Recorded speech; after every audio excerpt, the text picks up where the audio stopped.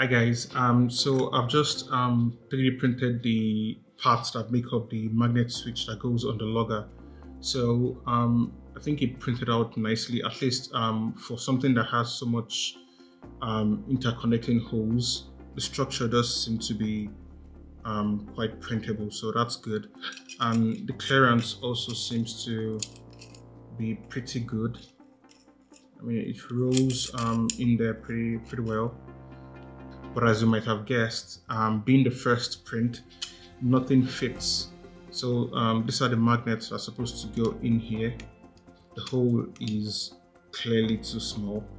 So I did print a new magnet switch, and as you can see, I was able to fix the magnet studs. I've made the holes too big this time around, so everything just slides in the holes I created for them. So obviously I would have to do hopefully one more adjustment, but the good news is this does work, and I can turn off and turn on the magnetic field in this position. Nothing. The magnet switch is not magnetic at all. So 60 degrees, let me just hold it like this. You can see, yeah, that's, yeah, way more magnetic. You can see, yeah, super cool, right? I mean, that's just the LED, but essentially everything that needs to work to make this a mobile lugger does. So I have the ESP32, obviously the main controller. I have behind the board the mini PCIe board that holds the GSM chip, which is also currently handling the GPS. I would explain that later on. But this also works. It's currently not powered on. But what else? Obviously the battery works, as you can see from the board being on.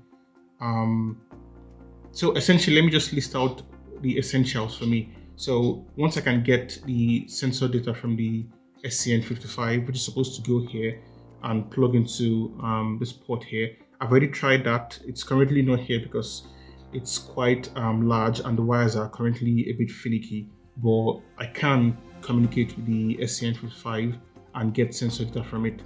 Also, I have an SD card here, so I can store the data being read directly on the SD card, and I can always refer to that again.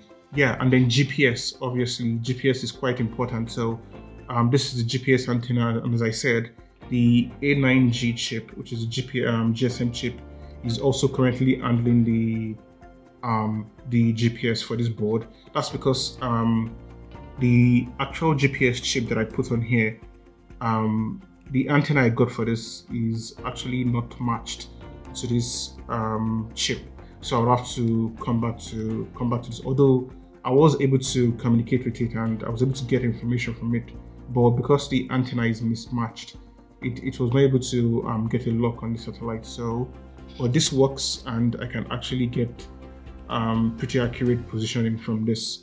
Essentially, this is very similar to what I did in the first version of the lugger, which is the ESDK version. But yeah, that's it. Everything that needs to work on this PCB works, right? So that's like very exciting for me. So the next time you're probably going to see this PCB, it will be going into the final enclosure that will make up the mobile air quality lugger V2, as you may be aware of. So the pile you see here are the parts that would make up the new mobile air quality lugger. I have the main half of the PCB, which holds most of the important parts that's required for the mobile air quality, which holds most of the important parts that's required for the mobile air quality lugger to function as it should. So that's the main half of the PCB. Then I have a GPS antenna as well as a GSM antenna, LiPo battery, the parts for one half of the magnet switch, this CNC cuts base plates, some prints for some some prints to make up the buttons for testing the logger once it's put together, some magnets, as well as some metal dowels, one fully assembled half of the magnet switch. So hopefully this part would come together nicely and we have ourselves a new mobile air quality logger.